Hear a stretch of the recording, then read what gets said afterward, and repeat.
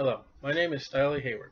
I would like to welcome you to the Blessed Hope Ministry. We are a King James grounded family Bible study. These lessons are not to be a substitute for regular church attendance. Nightly, I direct my family through the Bible by chapter and verse. We request you to join us and to study from God and His Son, Jesus Christ. You may have permission to like, send, or encourage our studies with family or friends. Edification of what God has and what He desires in our life. Study to show thyself approved unto God, a workman that needeth not to be ashamed, rightly dividing the word of truth. You may use our studies, but I request that you do not abuse them. For YouTube videos, subscribe below for more videos, and place the thumbs up, and leave a comment or email me. Thank you.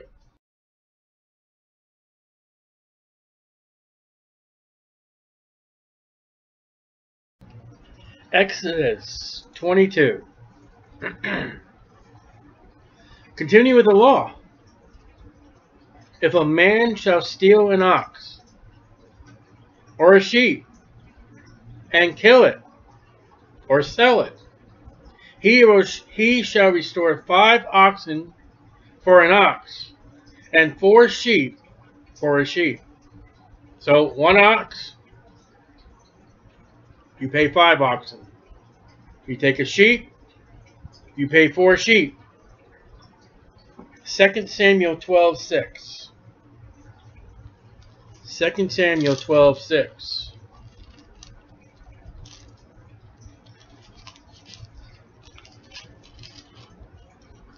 Second Samuel 12:6. And we'll do verse 4. 2 Samuel 12:4. There came a traveler unto the rich man. I think we know the story. This is Nathan speaking to David. And he spared to take his own flock of his own herd, to dress for the wayfaring man that was come unto him, but took the poor man's lamb, theft, and dressed it for the man that was come to him. And David's anger was greatly kindled against the man. And he said to Nathan, As the Lord liveth, the man that has done this thing shall surely die, and he shall restore the lamb fourfold. David knew the law. David knew what the law said about Bathsheba. If he can find this in chapter 22 of Exodus, fourfold for that lamb, you guarantee he knew about adultery and murder. That's back in 20. Thou shalt not. Well, he knew more than thou shalt. He knew the price. If a thief be found breaking up, we call it breaking an entry today. Look how our terminology comes out of the Bible. And be smitten that he die. All right? Let's bring it up to date. He comes through your window and you shoot him and he dies. There shall be no blood shed for him. There's no capital punishment. There's no jail. He had no business coming through the window of your house. He had no business coming into your house uninvited. And the subject is a thief. We'll see thief over down to verse 6, I believe. If the sun be risen upon him, it's morning. There shall be blood shed for him. For he shall make full restitution. If he has nothing, then he shall be sold for his theft. Now run back to 21, verses 1, 2, and 3. That's one of the ways that a Hebrew can become a servant of a Hebrew. You were caught stealing. You can't pay the price. You're going to work it off. There's no prison. The guy will become, as far as a chain gang, if he's caught stealing. All right. This is what you stole. This is what you're supposed to make. Oh, I ain't got that. I'm sorry. All right. Now you become that man's servant. Wouldn't that deter crime? Well, I don't want to work. Oh, I'll steal. You're going to end up working because you stole. If the theft be certainly found in his hand alive, whether it be ox or ass or sheep, he shall restore double. Well, there's quite a bit of penalty here for theft. It's not just, okay, all right, here's a sheep and get with it. It's 4 sheep, it's double the sheep. It's going to cost you. And there's no jail. Notice there is no penitentiary in verse 22. There's been no penitentiary in verse 21. If a man shall cause a field or vineyard to be eaten.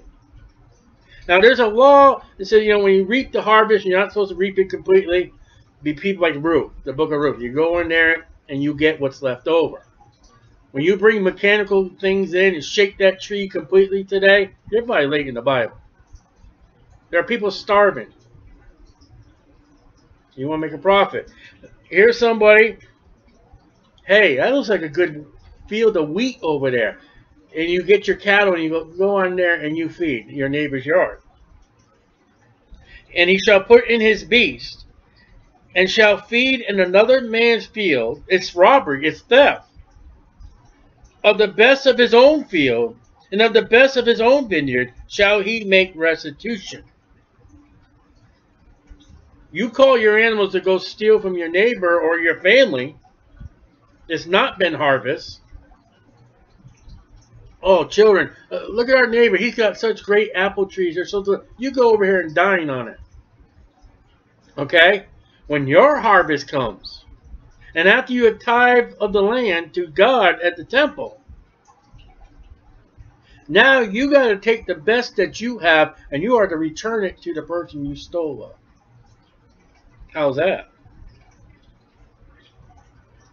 If fire break out, this is Absalom. He purposely goes and burns down Joab's field. Samson does it to the Philistines. If fire break out and catch in thorns. Remember that pit that if you open up, you don't cover? Verse 21, you're responsible. Well, if you have a fire break out and catch in thorns, so that the stacks of corn, or standing corn, or the field, be consumed therewith, he that kindleth the fire shall surely make restitution. You're going to work that debt off. You owe money. Better be careful with the fire you got going. These laws have been laxed in America. If a man shall deliver unto his neighbor money or stuff to keep. Here, I got something. You keep this for me. And it be stolen out of the man's house. If the thief be found, let him pay double. Listen, I'm going away. Can you watch my dog? Or maybe it's a feral bird, something like that. Someone steals that dog. And that thief be found with the dog. You now owe that guy's neighbor 2 dogs.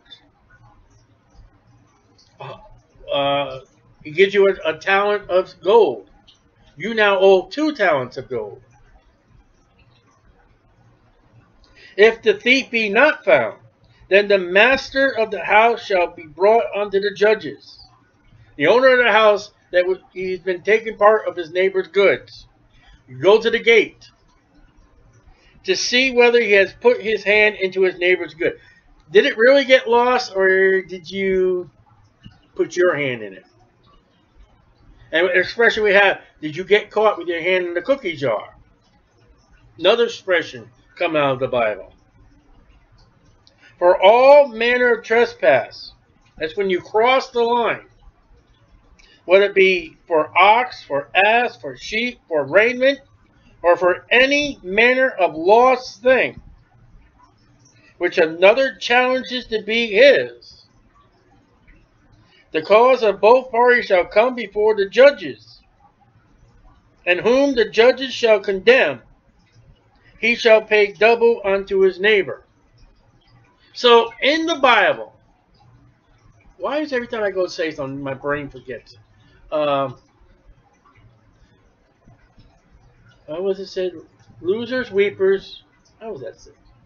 Finders keepers, lose your weepers. That's what it was. We used to grow up, if you found something that belonged to somebody, it's yours.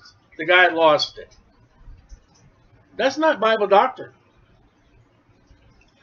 And if, say, somebody lost something and you grabbed it, and that guy comes up and says, listen, I lost this thing, you picked it up, and you took it. Oh, no, no, no, no. That guy has a right to take you down to the judges. And those judges were usually Levites. And Levites were very close to God. They would reach out and say, God, we need an answer here. If a man deliver unto his neighbor an ass, or an ox, or sheep, or any beast to keep, and it be, and it die, or be hurt, or driven away, all right, so it drops dead, it got injured, or it ran away, no man seeth it. Then shall an oath of the Lord, capital L, capital O, capital R, capital D, Jehovah, be between them both, that he has not put his hand into the neighbor's goods, and the owner of it shall accept therein, and he shall not make it good.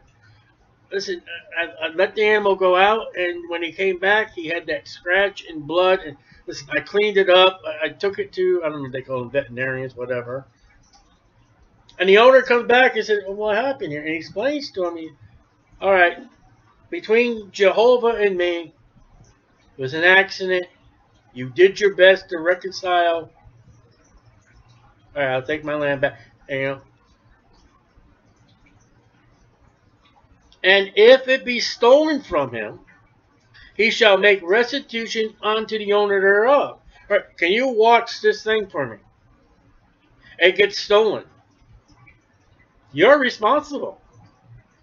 It's in your hands. Accountability, liability. Listen, if you don't want that response, we're going to come in a little bit more. If you don't want that response, hey, listen, I don't want that's big price item. If someone came to me with a diamond ring, let's say, and it's worth a fortune, can you walk? No, sorry. There's no way I can repay that if it were something were to happen to that. If it be torn in pieces, probably by animals, then let him bring it for a witness, and he shall not make good that which was torn. And I know what Jacob said to Laban. Laban, some of your animals were taken by by lions, by bears, and I took that animal and gave you another animal in exchange for what happened. I bared the loss of it. Jacob stepped out further than what the law. If any man borrow aught of his neighbor, can you let me borrow that chainsaw? I got to cut down some trees. And it be hurt, it breaks, or die, if you can't work it no more. The owner thereof being not with it, he shall surely make it good. You owe him a brand new chainsaw. Well, not I get a chainsaw used to what it is. Shouldn't say brand new. But if you borrow your neighbor's ox for whatever reason you borrow him for, and it dies, you owe him an ox. If it gets sick and dies, you owe him an ox. That's borrowing. You're liable. You're accountable. But if the owner thereof be with it, he shall not make it good. If it be a hire thing, it came for his hire. The owner of the chainsaw comes over and starts cutting down your tree for you, and it breaks. It's not the person's accountability because the owner's with it. The owner was running it. If a man entice a maid that is not betrothed, she's single, and lie with her, he shall surely endow her to be his wife. Well, that would be a great rape prevention. You rape that woman, she's now your wife, and you got to hold to the laws of being a husband and the laws of her being your wife, which are strict.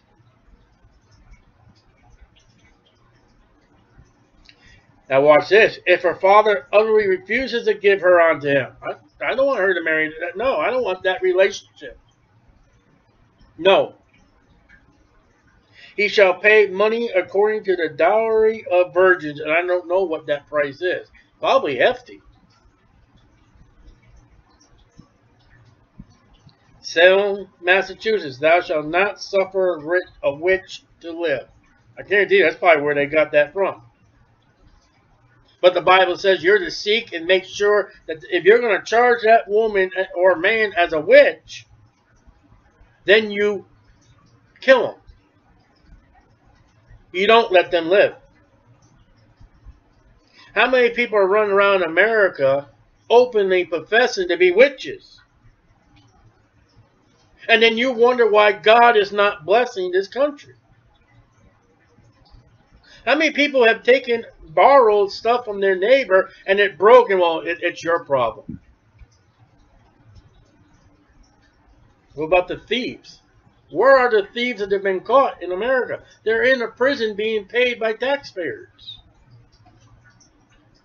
Whosoever lieth with a beast, bestiality, shall surely be put to death. How's that? Can you get any clearer than that? As I mark my Bible. And it's happening now, I find, in headlines more and more. There are people today, and it's not America, it's other places right now. They are marrying their dogs and cats in a union. And if they're going to marry their dogs and cats, can I tell you what's going to happen? Not tell you what's going to happen, but you know what happens after marriage? And the Bible's against that.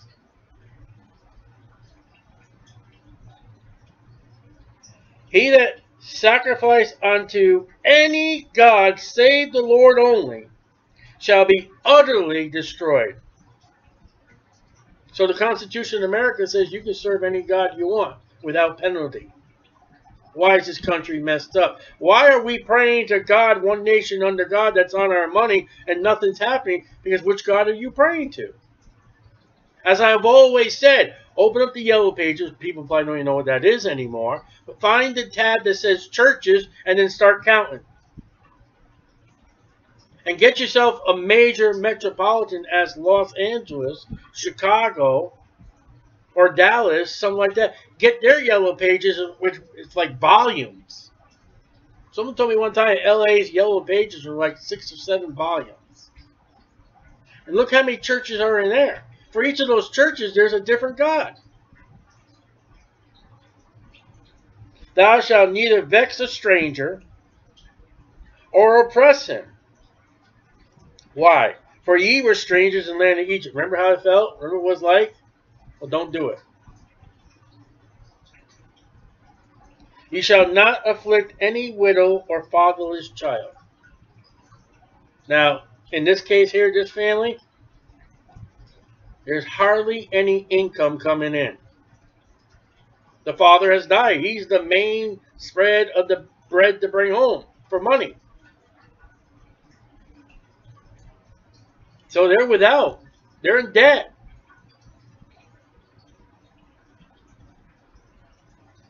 If thou afflict them, look at this one. Don't do it. But if you do it, in any wise, that's a broad. That's broad. And they cry all unto me. I will surely hear their cry. Now watch this. Watch 21, 22, and 23, how it goes together. Thou shalt neither vex a stranger nor oppress him. For ye were yet strangers in the land of Egypt. Ye shall not afflict any widow or fatherless child. If thou afflict them in any wise, they will cry at all unto me. I will surely hear their cry. Isn't that what God was doing to them in Exodus? When they were crying out to him because of the rigor, because of how hard the bondage has been, they cried out to God, and God told Moses, I hear them. And their babies were getting killed. And maybe the widow's children are dying. So God has referenced that all the way back to when you guys were in Egypt. Now that you've gone through that, don't you do it. And my wrath. What's wrath? I'll tell you what wrath is. He that has the Son has everlasting life. He that has not the Son shall not see life, but the wrath of God. Hell. Scripture with scripture. My wrath shall wax hot. How hot can it get? Lake of fire. And I will kill you with the sword, war. And your wives shall be widows. And your children fatherless. You get your just deserts. If thou lend money to any of my people, Jewish people. Then this is not about Gentiles. So don't go say, well, a bank can't, do interest. Because, no, we're talking about Gentiles. Excuse me. We're not talking about Gentiles. We're talking about Jewish people. My people, God said. That is poor by thee. So he needs money for help. Thou shalt not be to him as a usurer. Interest. I'll give you this money, but you're going to pay this amount of interest. God said no. Now later on the law, God's going to tell, for the Gentiles, yeah, you can charge them whatever you want. Go ahead. But your fellow Jew? No. Hebrew person? No.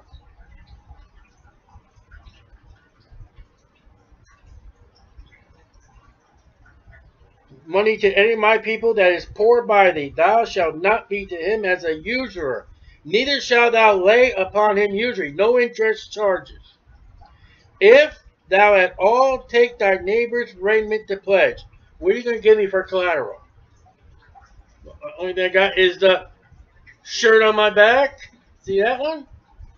My coat. My shoes. There are places, I think it was 2 or 3 places in the Bible that mentions about selling people for shoes. That's interesting. Thou shalt deliver it unto him by that the sun goeth down. Now, that's kind of weird. All right, I'll take your coat, and before 6 p.m., here's your coat back. I don't know how that works. That's just weird. Okay, here's my coat, and God said, you give it back to me before the sunset. For this is his covering only. It is his raiment for his skin. Protection, hide nakedness. He is so poor, the only thing he has is what he's giving you. And he needs it. It might get too cold tonight. He might be showing his nakedness. Wherein shall he sleep? And their garments were so fitted that they would match to what you roll them up, you fold them out. The clothes that they wore were so great because you could do multiple things of what you're doing. And it shall come to pass, when he crieth unto me, that I will hear. For I am gracious. So you're not to take advantage of a fellow Hebrew. You're to help him. Now, let's get with this one. Thou shalt not revile, scorn, or criticize the gods. All right. Nor curse the ruler of thy people. America has not got that one straight. Thou shalt not delay to offer the first of thy ripe fruits, and the liquors, that's the juice. The firstborn of thy son shalt thou give unto me. How's that for tithing? God demands you in the law. Those first fruits you pick, they're mine. That firstborn son, that's my son. You have to redeem them, but that's mine.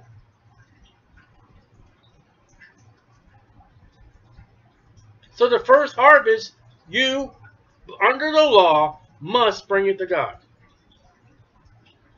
Likewise shalt thou do with thy oxen. Firstborn of the oxen, that's God's. And with thy sheep, firstborn of the sheep, the first ewe, that's God's.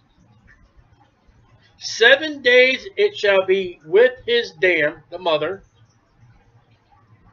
On the 8th day thou shalt give it to me. 1 week with the mother, the 8th day, like a circumcision of the male child, the 8th day, you bring it to the temple. It's God's. Ye shall be holy men unto me.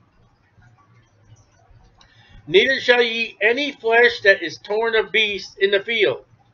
Alright? You go out there and your best cow has been eaten by wolves. And there's meat left over. Ye shall cast it to the dogs. Dogs were savages. Dogs and pigs, unclean animals, were garbage disposals. And they were garbage disposals even in New York City and in London and all that. They were run free, devouring garbage. But a Jew was not to take an animal that has been destroyed by other animals. No, throw it away. You can't do that. So we see already the first is the dietary law. If it has been chewed by another animal, you're not to chew it yourself.